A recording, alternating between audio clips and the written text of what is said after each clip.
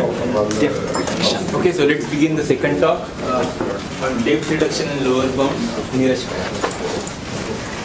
I want to thank the organizers for organizing this wonderful program here. And I want to present a survey of some recent results about depth reduction and lower bounds for arithmetic circuits. So this talk will be self-contained, and just in case I have some terminology which I don't introduce, please stop me and ask. In the last workshop, Klim already talked about depth reduction, so I thought I will give an overview of the depth reduction results, but focus more on lower bounds and a specific lower bound. So I'll try to give you the full proof of that lower bound. So let's begin. So I will tell you what the lower bound, specific lower bound result is that I will talk about today. I will then give the background and motivation. This will be the survey part of the talk. Then I will try to give you a full proof of this lower bound, and that's it. So here's the statement that I want to talk about today. So I'll present to you an explicit family of polynomials of degree d on d cube variables, such that if you write it as a sum of product of homogeneous polynomials, the size of the expression of this expression of as a sum of product of polynomials must be at least 2 to the square root d log d. So roughly exponential in square root d. And you'll see in a moment why we worry about the log factors also. So omega is a constant? Yes, there will be a constant hidden here, and this constant will be about 0.5. And so you're saying the total number of monomials in the total number of QIJs. So I just, by the size of this expression on the right hand side, it's the natural way of how you would count the size of such an expression. You just look at take all the QIJs, look at how many monomials they have, and add this up. This is the size of my expression. And is this for any choice of basis, or? No, it will be for the natural choice of basis. Yeah, so you will see a basis independent theorem later, but this will fix a basis. Okay. And yeah, I don't know how to get rid of this basis here. QIJ is some fixed set of homogeneous polynomials. No, arbitrary QIJs. So for example, this is almost true. This polynomial FD could be the permanent. I want to almost philosophically show you that if you write the permanent as a sum of product of sparse polynomials, then you will have to use at least 2 to the root d monomials. See, I'm a bit confused about QIJ is just a homogeneous polynomial. It's just a homogeneous polynomial. So I could just take QIJ to be FD because FD is supposed to be homogeneous. But so FD will be dense. So you have a polynomial of degree d cube on d variables, d cube variables and degree d. So it will have 2 to the. If you take the naive expression, FD will have more than that number of monomials. Is what he's saying. I see. So FD has some large number of monomials, and he says you cannot rewrite it in this way. And yeah, and FD will have a lot more monomials in the naive expression than that, right? yes. Yeah, but this reminds me of a point which I think I should clarify, that you can have products of sparse polynomials being very dense. So for example, if you look at 1 plus x1 plus so on, just the linear form which adds up all the variables and raise it to the dth power, this is a polynomial of degree d in n variables which has maximum possible sparsity. It has all possible monomials. That's why, because you choose bad basis. Yeah, so at least what this suggests is that a naive monomial counting won't work. Which field is this polynomial? So this will be over real numbers and complex numbers, any field of characteristic 0. So this is our computer science meaning of explicit. No, but that monomial, if you change the basis, can be done easily. This particular monomial, yes. So is this result dependent upon your choice of variables? Yes, it is. But you will see a For that also, basis independent result. hold for that also. No, certainly not for this. I mean, It will be integers. sorry? Polynomials are integers. Yes, in fact, 0, 1. They are all 0, 1. So, yeah, you'll see in a moment. I will make things even more clearer. So, first of all, let me say that. One more. Yeah. And for determinant, the same bound holds with what? To the omega square root d, right? Root d, yes. And the same for permanent. For the permanent, yes. So the best lower bounds that we know are 2 to the root d for determinant and permanent. There's a gap, the slight gap in the lower bounds. Product of matrices, there is a similar lower bound, right? Yes, yeah, I'm coming to that. So first of all, I want to mention that if you take a generic polynomial of degree d on d cube variables and want to write it like this, any such expression will have size exponential in d log d. This is a standard counting argument. So our lower bound is roughly 2 to the root d. For a generic polynomial is 2 to the d. So there's a lot of room for improvement here. That's what I want to point out. On the other hand, if you make any improvement to this lower bound, if you improve this to root d log square d, let's say, it will imply that Vp is not equal to Vnp. And I will tell you why. Okay. So, after our work, Mrinal Kumar and Shubhangi Saraf, they improved it in this result. Here, it's almost the same result. This polynomial Fd is just the iterated matrix multiplication polynomial, and it's sufficiently computable. So I'll tell you what the iterated matrix multiplication polynomial is. And this is both bad news and good news. Let me explain this. It shows, in some sense, it gives evidence that the particular techniques that we used in this proof are also give lower bounds for efficiently computable polynomials. So maybe it might not work for resolving Vp versus Vnp because it's working also for efficiently computable polynomials. On the other hand, it does not mathematically prove that you cannot do it because the constant that you get here is much worse than what we know for polynomials in Vnp. So our constant in the previous thing is like maybe 0.5. This constant is maybe 0.01. But this is d to the 10th variables also. So there's some. Yes. But this is good news because it helps us understand another basic question in algebraic complexity, and I will tell you what that is. So yeah, any questions about the statement of the result?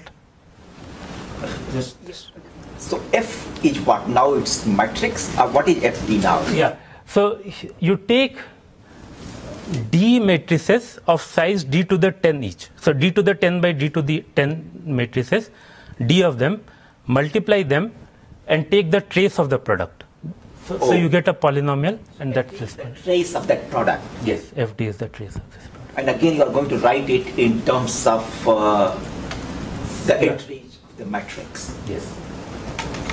I see. And sum of product. Linear polynomial? No, they are arbitrary homogeneous polynomials. No linearity. In fact, here there's no restriction on the degree at all.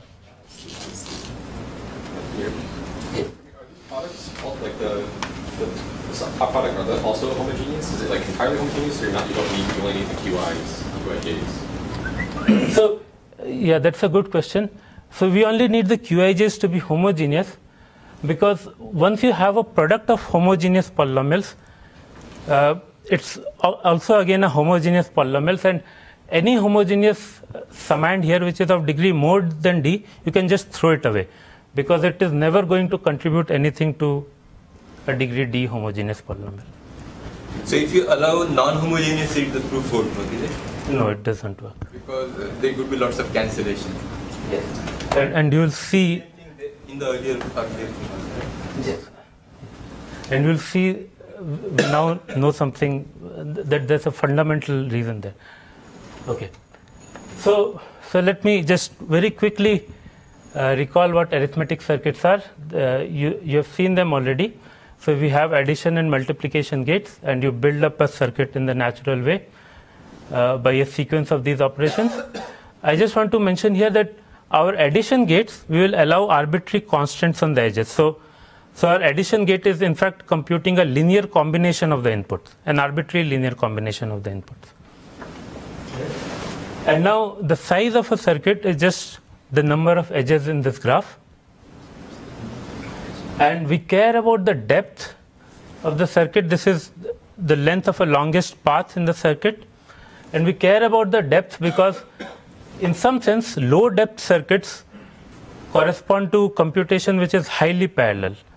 So to see this, you can imagine if you are given a circuit like this, and if you plug in specific values for the x size, the depth tells you after how much time will you get the result at the output. So low depth is high parallelism in this computation. So these are the things that we care about. And in this talk, we will always work over the complex numbers. And our gates will always have unbounded fan-in, unless I tell you otherwise.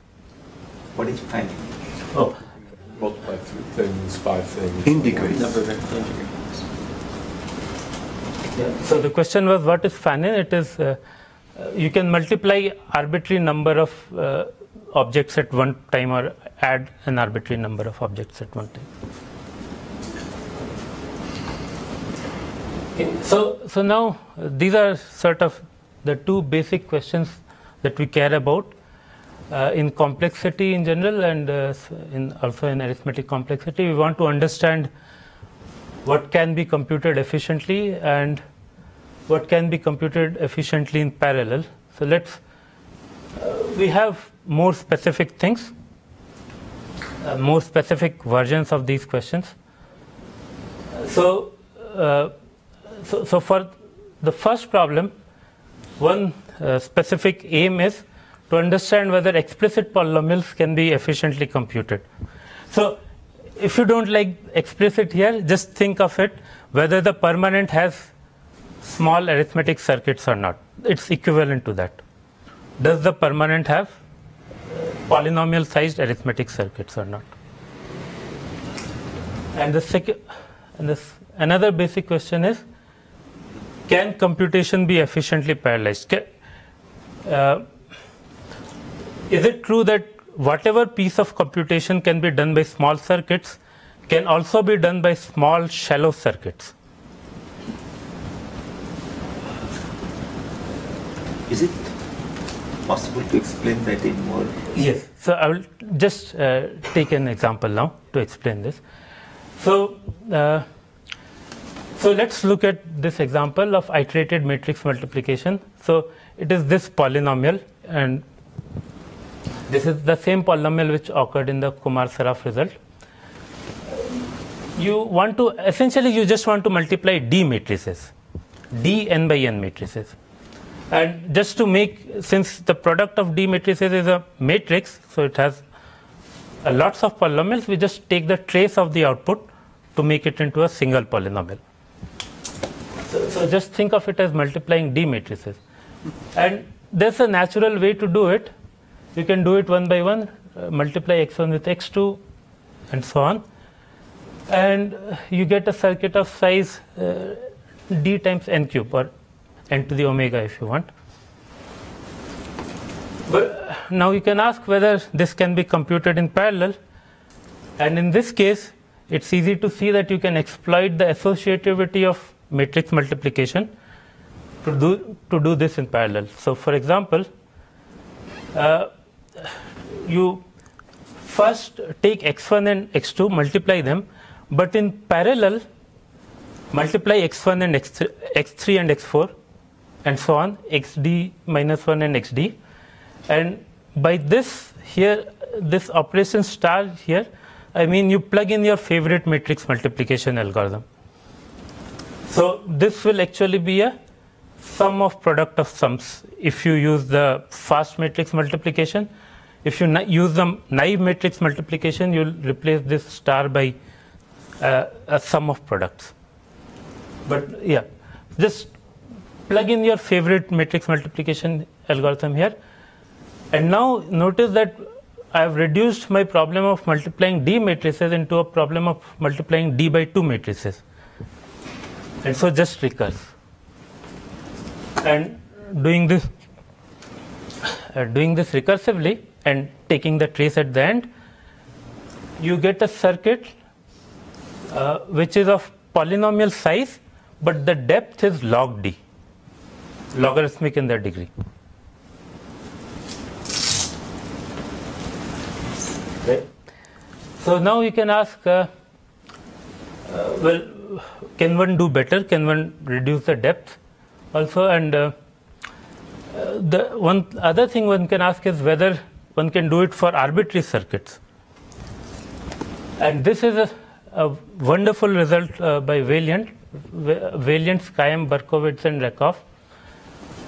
Very beautiful. It says that take any circuit of size S, any arbitrary circuit of size S, you can have another equivalent circuit of slightly larger size, say S square, and the depth is log D, which computes the same polynomial.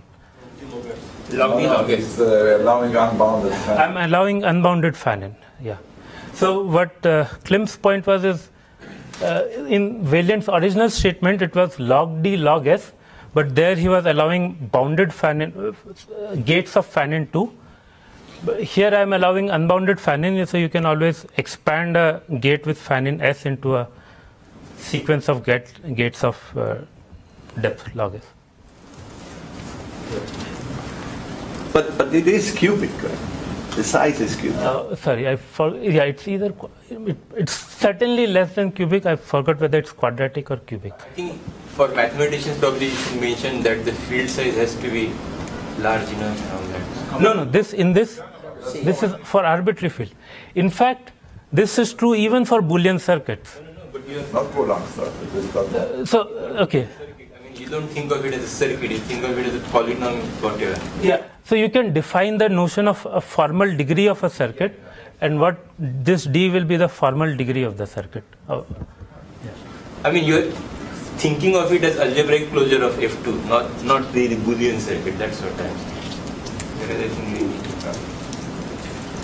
to yeah. So we know this. This is, I mean, wonderful. We can reduce the depth to log D. But in recent years, people started asking more refined versions of this question. Suppose if I want to do it even smaller, let's say constant depth delta, or maybe log depth. And you can ask, in general, if I want to take a circuit of size S and reduce the depth to delta, how much larger must this new circuit be? Or what's the best you can do with a circuit of size of depth delta? Can I just, so when you say size S and degree D, this degree refers to the degree of the polynomial computed by the circuit? Yes.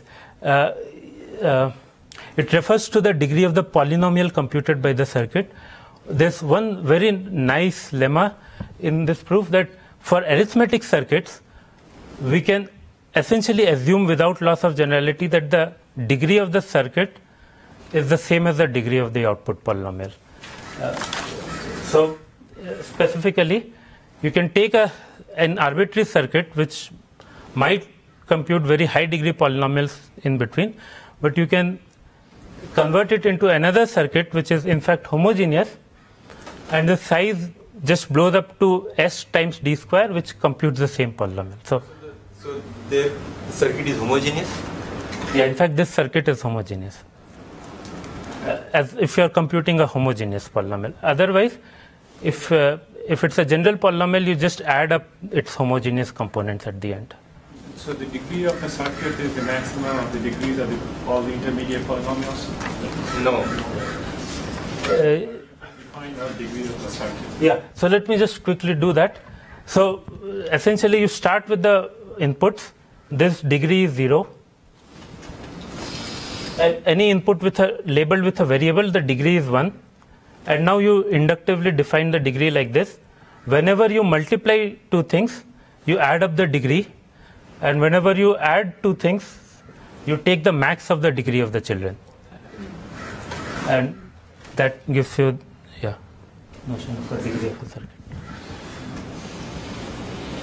Okay, and if you do the same thing for Boolean circuits, the same notion of formal degree for Boolean circuits, Variance theorem is true even for Boolean circuits.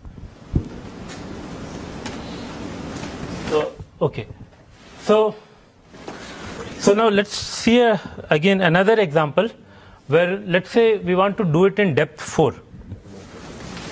So suppose we want to now do iterated matrix multiplication by a depth 4 circuit. So we are allowed sums of products of sums of products. So, but in this case it will again be very natural. You divide your D matrices into blocks of equal size, then multiply all the blocks, multiply all the matrices within a single block together in the first two levels of the circuit, and then multiply the outputs of those blocks again in the next two levels of the circuit. And the block size, it turns out the optimal block size is square root D. And so if you look at the size of this nice circuit, for the iterated matrix multiplication, the size is n to the square root D. This n to the square root D comes from the fact that when you want to multiply square root D matrices and you are doing it in the trivial way as a sum of products, it has so many monomials in it.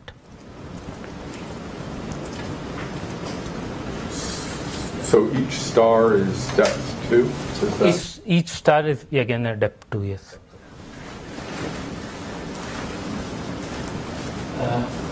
So we have seen that matrix multiplication you can do much better.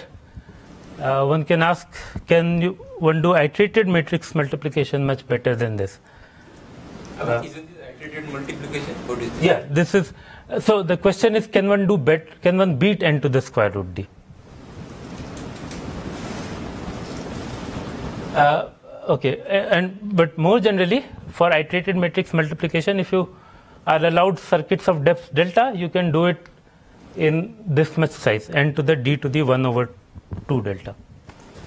Sorry, it should be 2 over delta. In the obvious way. In the obvious way, yes. And so, yeah. Previous slide again, what is it? This says square root D and that says what? This is d to the 2 over delta. This 2 should be in the numerator here.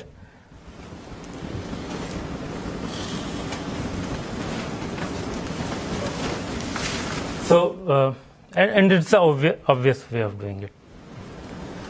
So, some of the recent depth reduction results is asked about this more refined version of Variance question. And we have some results that for arbitrary circuits,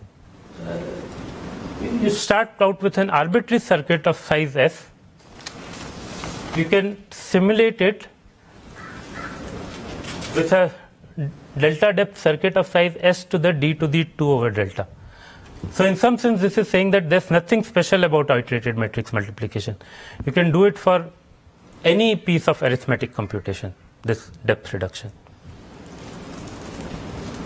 But you finally reduce it to iterated matrix multiplication in some sense? Yeah, you can do that.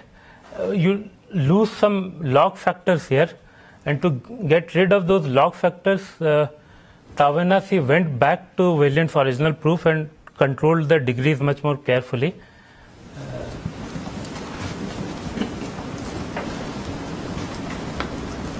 And now one can ask, is this optimal?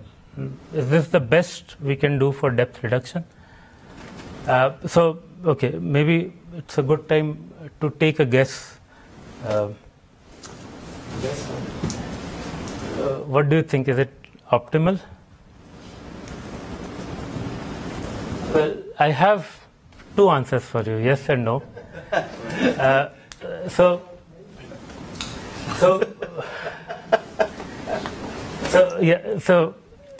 there is a lower bound.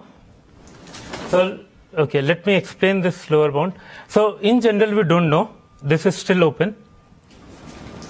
But suppose, so I want to just explain this lower bound. So, in this lower bound, we look at specific kinds of circuits. So, it's motivated by the kind of circuits that we know get in the existing depth reduction results. So, let's look at the circuit for iterated matrix multiplication. So, notice it has this property that it's a homogeneous circuit. At every node you are computing a homogeneous polynomial, and moreover you have these layers in the circuit, and all the polynomials at the same layer have the same degree. So first you will maybe multiply some of these monomials together, then add them up, and so on.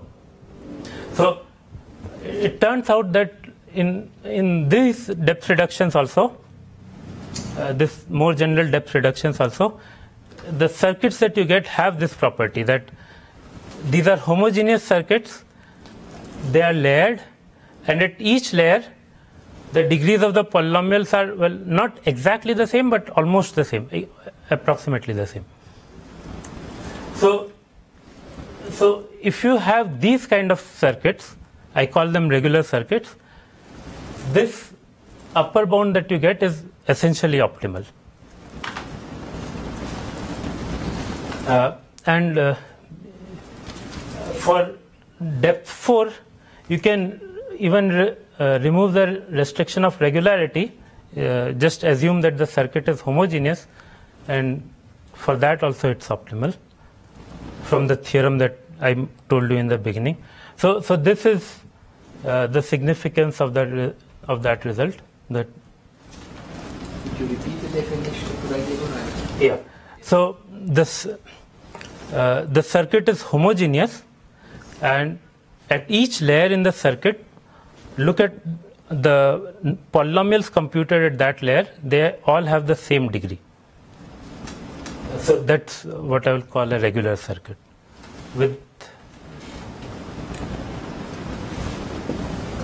So just to make sure, what's written here in the bottom left is exactly the theorem that you announced. Yes. And what is the first one? If shallow, what is shallow? Like if the resulting delta depth circuit is regular. So No, what is shallow? Depth delta. depth delta, yes. That's the meaning. It's synonyms. So in particular for homogeneous depth circuits, homogeneous depth 4 circuits, this is optimal. And that might have been the end of the story, except that we know that even for homogeneous depth 4, we can do much better. Even for depth 4 without the homogeneity restriction, we can do much better. So, for example, for iterated matrix multiplication, you have a circuit of size n to the cube root of d if you allow non-homogeneity. And in fact, this construction that we know, it's highly non-homogeneous. At intermediate levels of this circuit, it computes polynomials which have exponentially large degree, and then somehow all the degree high degree monomials cancel out, leaving you with the low degree output that you want. Yeah. Going back to this lower left, didn't the theorem have some logarithm in the exponent? Yeah, but S is 2 to the log S. What? S is 2 to the log S. You write S as 2 to the log S, and S is poly D. So yeah, so in the earlier statements I had sort of taken this S into the exponent with writing it as log S.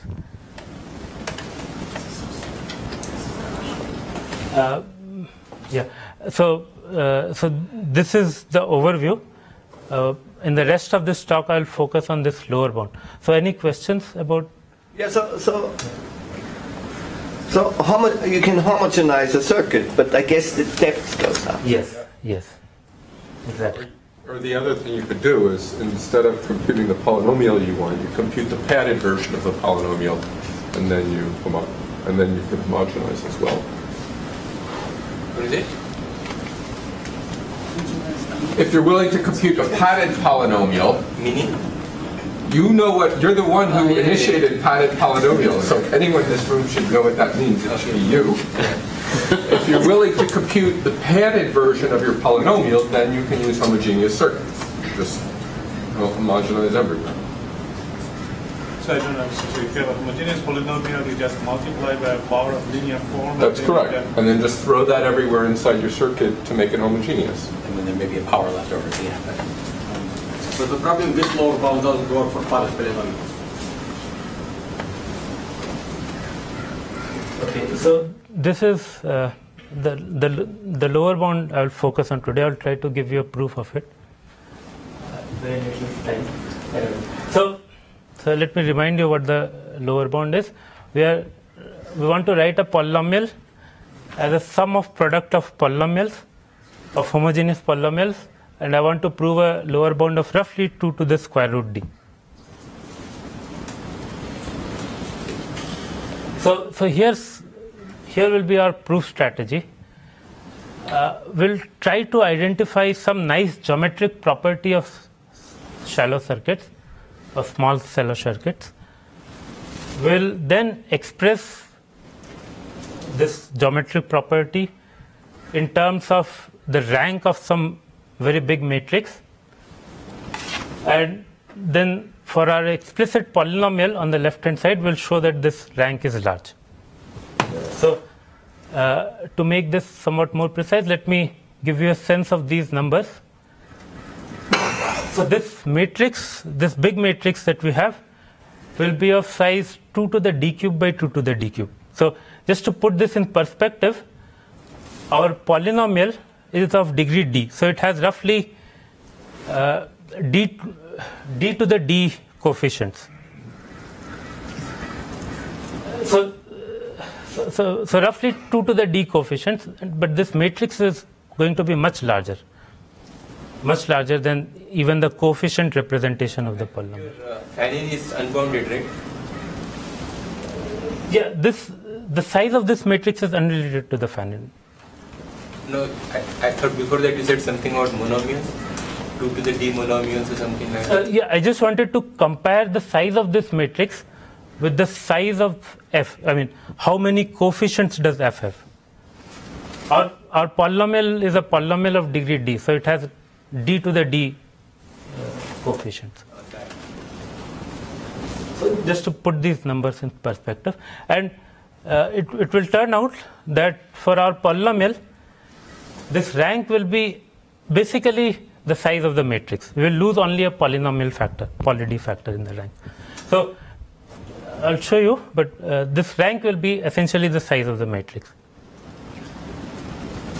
Okay, and now I want to point out how small this relatively small is, because I want to highlight the fact that this argument is somewhat delicate. So this matrix, the rank will, the small rank will be roughly almost 2 to the d cube. So you don't see any difference in the ranks here and here. But notice that the constants in front of the d cube are exactly the same. So we look at the next coefficient, and that next coefficient will also be exactly the same, roughly d square log square d. So we'll look at the next one, and this coefficient here will be slightly larger than this coefficient here, and that is essentially the reason we get a 2 to the root d log d lower bound.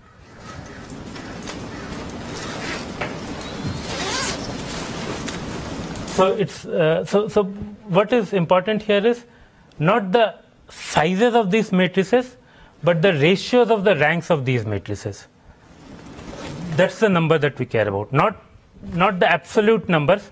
This ratio is the only thing that we care about.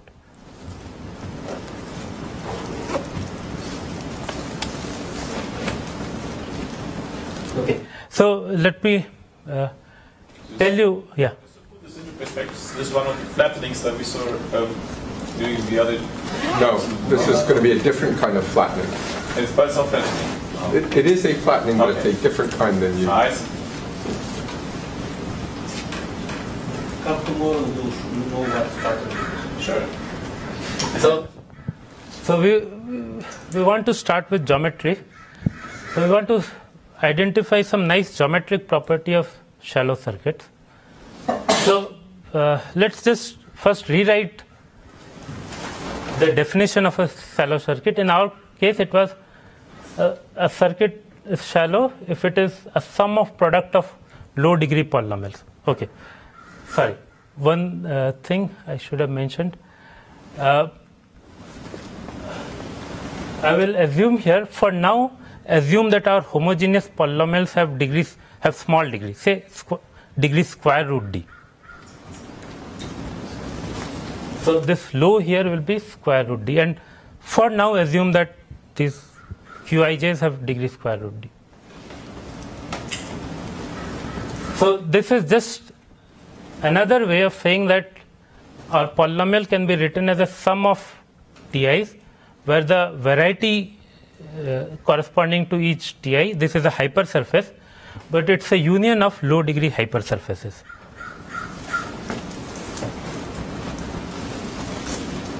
And ideally, I should have been able to convert this statement into the statement about the rank of a matrix, but I don't know how to do that. And that is one of the reasons I'm here. I'm hoping to find out how to do that. But I'll use a relaxation of it. So, in particular, it means that each of these hypersurfaces, which is actually a union of low degree hypersurfaces, it has lots of singularities. So let me just explain this.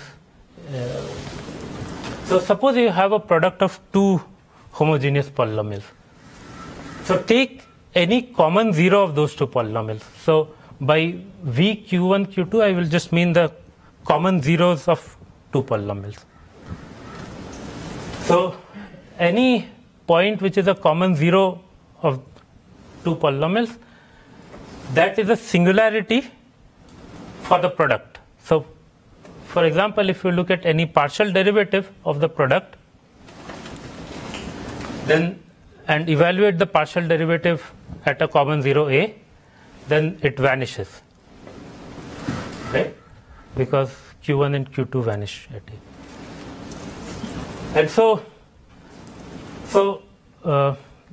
another way to say it geometrically would be that the variety of the partial derivatives of T contains the variety of Q1, Q2.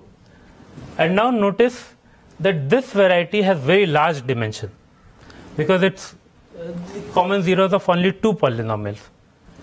So this variety also on the left has large dimension. And now we can generalize this. If you can take higher order derivatives, you can take kth order derivatives, and the variety of the kth order derivatives of T has dimension at least n minus T. When you have a product of T polynomials.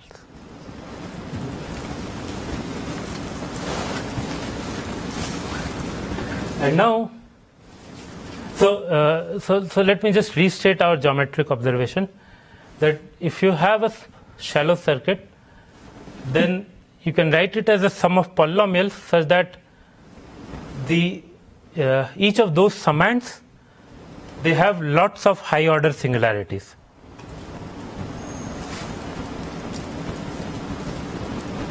So this is the geometric property that we will try to exploit. So now, how to express this in terms of the rank of a matrix? So we'll use a well-known theorem by Hilbert. So it's about the dimensionality of a variety. It says that if you have a variety given by an explicit set of polynomials, you can write down a linear map so that the rank of the linear map will tell you about the dimension of the variety. So specifically, you do the following. So suppose you take any variety defined by polynomials p1, p2, ps. In our case, the pi's here will be the derivatives of t. So we are interested in this variety. Instead, now let's look at this linear map. So it takes as input a bunch of S polynomials. These AIs are polynomials, and by this I mean the set of polynomials of degree at most L. It takes as input a set of L polynomials and it outputs the summation AI pi. So you can verify that this is a linear map. So if you think of these AIs as vectors, this is a linear map.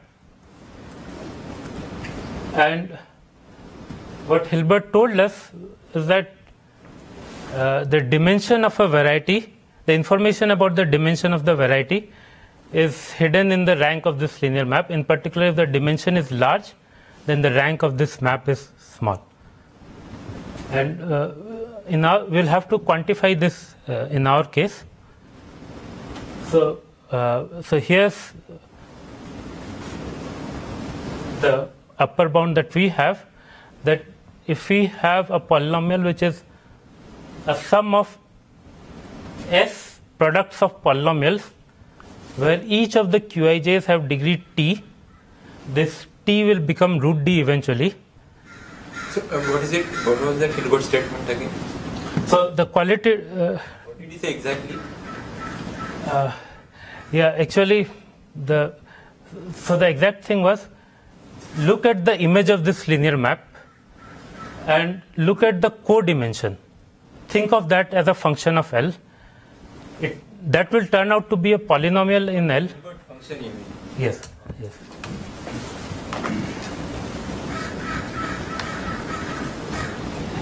Yeah. So we upper bound. In our specific case, we can, for a sum of product of low degree polynomials, we can upper bound the rank by this much. And this is a relatively easy calculation. So I won't do it here. That you don't need that asymptotic thing as he was doing. You Yes. That's for these kinds of things. Yes. So what he is referring to here is that this small and large was sort of in the asymptotics, and that is a more general reason, but it holds in asymptotic. Whereas here the main thing is that for this specific thing you can remove the asymptotic. Well, you have to choose L large enough, but not too large. Polynomial indeed. Yeah, but there it can be like. Yeah. I mean that's the main thing.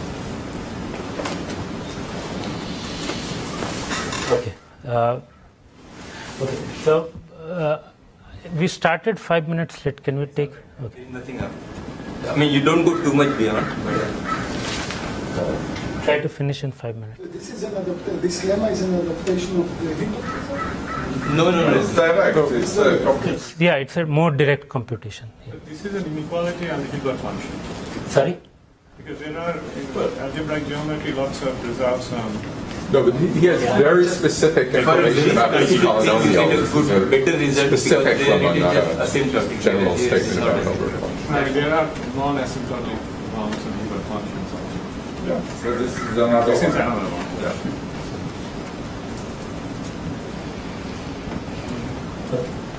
Yeah. Okay, so basically this gives us a way of expressing this geometric property that we started with in terms of rank of the matrix. And now we have to show that for our specific polynomial FD, the rank is large. So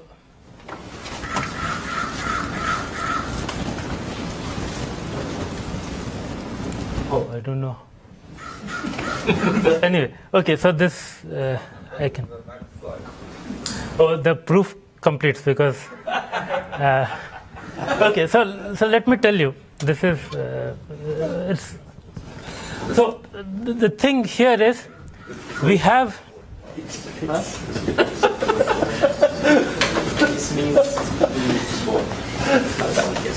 We have a very large matrix. It's exponentially large. And I want to prove to you that the rank of this matrix is large. How do I do that?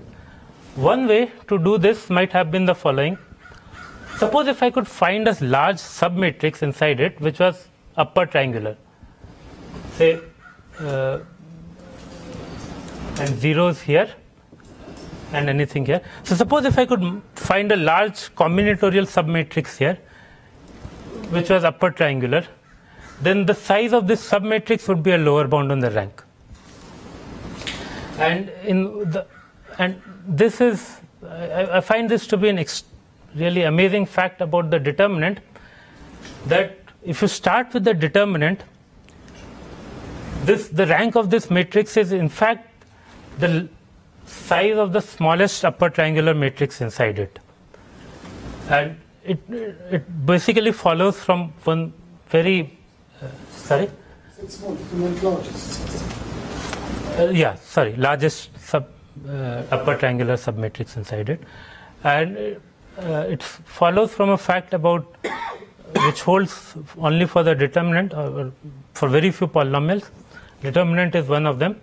This is the Sturmfeld. Yeah, it's by Berndt-Stumpfels that the minors of the determinant form a Grobner basis for the ideal that they generate. So because of that, we know this. And so we could do this computation for the determinant, and we got a lower bound of 2 to the root d. But we wanted to do bit better. So what, you use that fact that it is a Grobner basis? Actually, it was not really needed because we just needed a lower bound, but it kind of helped us to because we knew that we, at least for the determinant, by just looking at large triangular submatrices, in principle we could compute the rank. For general matrices, this is hopeless, right? I mean, for a general matrix, you might not find any upper triangular submatrix in it. So I'm a little confused about what is the connection between the matrix and the polynomial, like the determinant. So this is the matrix that. This. Then the ideal generated by if you look in some kind of degree. So what is the matrix corresponding to the determinant? So it's this matrix. You take the derivatives of the determinant, which are minors, and then look at the ideal of those minors. I'm going to do it again tomorrow morning. So. I haven't heard of this term, but you look at the ideal generated by the minors and take a slice of that ideal and look at its dimension. That's the matrix correspond. Actually, in algebraic combinatories, they have this exponential size matrix and they show that the rank is almost 2. So this kind of thing, of course, Just to make sure you find such a large minor. Yes. The Sturmfelds told you that it's not luck that you. Yes. It should have been such. Yes, exactly. But for other polynomials, you only have this method. You don't know if it's optimal. Like for the permanent. Yes, for the permanent, we don't know it's optimal, and probably it is not. Probably the rank is larger than the. So, okay. So I want to tell you one very nice result by Alon, though. So there's another very nice method for to certify rank of large matrices. It's the following. So think of the columns of your matrix. Let's suppose the columns are A1 through AC, and suppose for a moment that the columns were pairwise orthogonal. Then the rank of this matrix would be the number of non-zero columns. But now suppose the columns are not exactly orthogonal but almost orthogonal. And in that case, Alon gives us a way of lower bounding the ranks of such matrices. And essentially, you look at M, look at B, which is M transpose M, and the rank of M will be lower bounded by trace of B whole square by trace of B square. This is, in hindsight, it's a simple inequality, but amazingly powerful. So, in fact, What is that? So, take the Why does that inequality work? Application of Cauchy-Schwarz. The proof is 2 lines, but it's, as I said, it's very simple and very powerful. The proof of this is just one application of Cauchy-Schwarz. Oh, right. No, it requires a proof, but it's 2 lines. One clever Cauchy-Schwarz. So we use this to prove that our matrix indeed has large rank. So, yeah. Complex matrices, this is yes, essentially true. Yes, do the natural thing, do the conjugate transpose.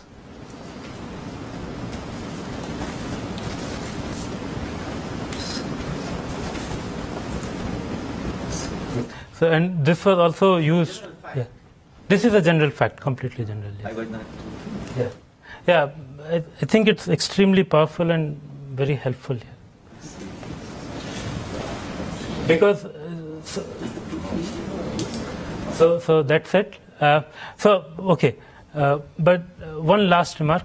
I cheated you a bit. I stated the theorem with Qij's being arbitrary homogeneous polynomials, and then later on I assumed the Qij's to have low degree square root d. So we need to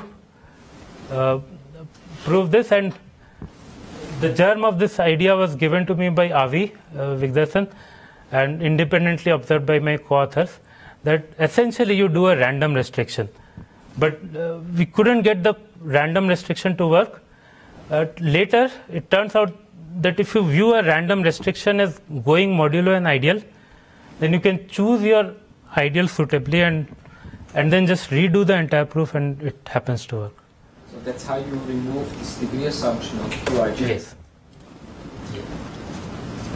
So what we are doing here is removing the degree assumption and replacing it by the sparsity of the Qij's.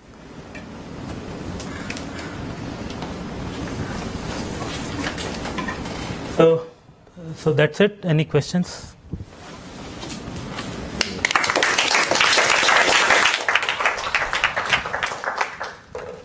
Any questions? Any intrinsic reason why we cannot generalize to the 5 circuits? No, none that I know of. In fact, in some sense, I'm hoping that it might generalize to, let's say, homogeneous formulas or non-homogeneous, even non-homogeneous formulas. But certainly, not this particular measure. Maybe we'll have to think about how to adapt it. Yeah, I don't know. But it's not clear that depth 5 is the right question. Depth 4 is the right question. Just improve n to the root d to slightly bigger, and you are done. And VP is different than VM. Okay, it's different like who you ask. Like if you want to talk with algebraic geometries, you're not able to hear about depth 4 at all. Why not? This is all algebraic geometry. No, but you can't everything. The tools used here are. But our linear algebra with intuition from algebraic geometry explain the intuition. Yeah, so but you need some symmetry. Depth 5 are circuits are much more symmetric when depth 4. Well, just the sigma lambda, sigma So lambda. when I you say think the main thing is that you can't compute determinant and the square root recursion in the P same not term. equal to P and So P, the but difficulty of algebra. so then there's a question of field. So does it mean that the determinant is not But the main thing is that it takes you almost to the age where it depends. Yes. In fact, if you can improve it for any explicit polynomial, if you can improve over any field, if you can improve this, it will in particular imply that permanent cannot be written as a small determinant over that field. So then that's algebraic term. I didn't say anything. Yeah. Thank you.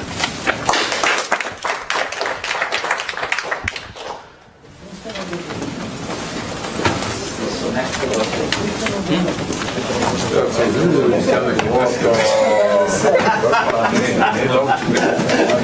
No, I now understand why I was